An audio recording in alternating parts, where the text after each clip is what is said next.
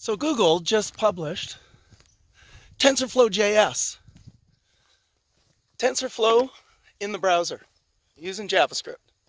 Pretty awesome. Can't wait to get back and start working with it. Now TensorFlowJs isn't brand new. It used to be called DeepLearn.js and it's been around for a little bit. I've got about 12 example web pages showing how to use some beginner stuff with it. It's pretty awesome. All my work's just got deprecated, but I'm just pumped. This is all supported by Google. It's TensorFlow. It's going to be awesome. People are actually asking, why put TensorFlow in the browser? Isn't Python enough? Don't you get it? It's in the browser. You can use JavaScript.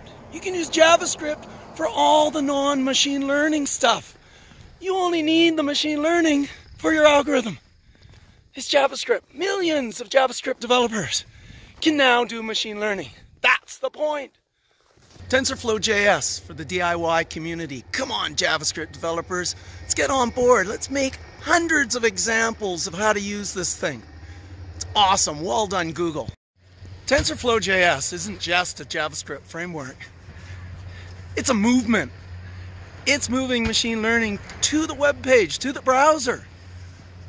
JavaScript developers can make machine learning algorithms.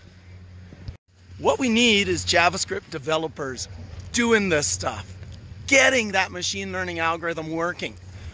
We need it not from the machine learning experts, from the JavaScript people, the people who teach JavaScript, the people who get JavaScript. JavaScript works. There's always going to be a faster language.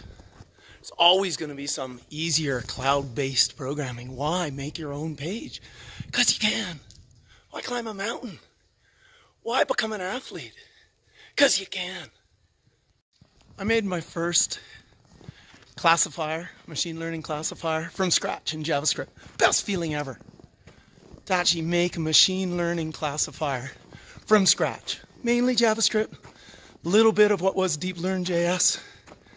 Best feeling ever. You gotta be doing TensorFlowJs. Well done, Google. Bringing machine learning to JavaScript. You did good.